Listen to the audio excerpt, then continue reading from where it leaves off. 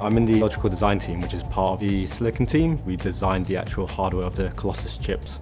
It's really the people that make this company really great. As everyone in the team works very hard, I feel the need to get some activity going so that we take half a day out, go for a meal and then go and do an activity. So for example, we did an escape room activity the last couple of times and everyone seemed to enjoy it, and then we go for drinks afterwards.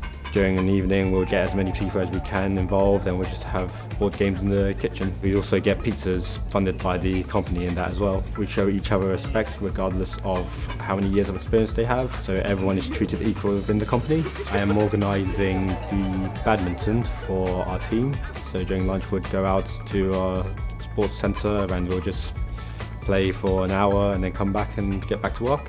The interview process we have here, you start off with a telephone chat with one of the managers here, and then you'll come in for face-to-face and it'll be a full day, and within that full day you'll get several slots of people interviewing you in pairs.